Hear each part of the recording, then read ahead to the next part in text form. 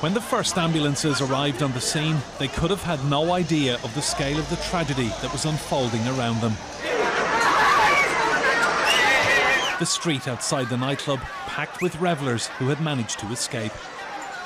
Just a few metres away, people frantically tried to smash an opening in the nightclub's wall to free those still inside. There was only one exit in the entire building.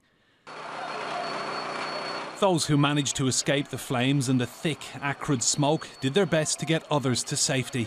The local hospital was overwhelmed.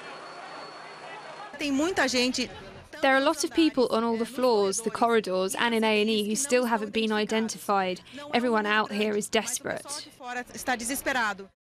Initial reports suggest the fire was caused by a member of a band on stage setting off a flare which struck the ceiling of the nightclub and ignited layers of acoustic insulation.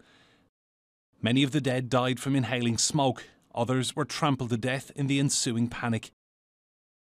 The country's president cut short a visit to Chile to deal with the aftermath of the tragedy.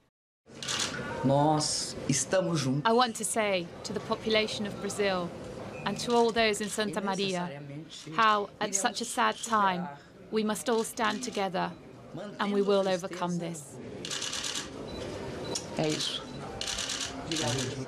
Many families made their way to the nightclub in search of information, hoping against hope that their loved ones had made it out. The focus here will now inevitably shift towards the cause of the blaze and the safety procedures that failed so badly. There are already reports that the nightclub's fire certificate was out of date. Enda Brady, Sky News.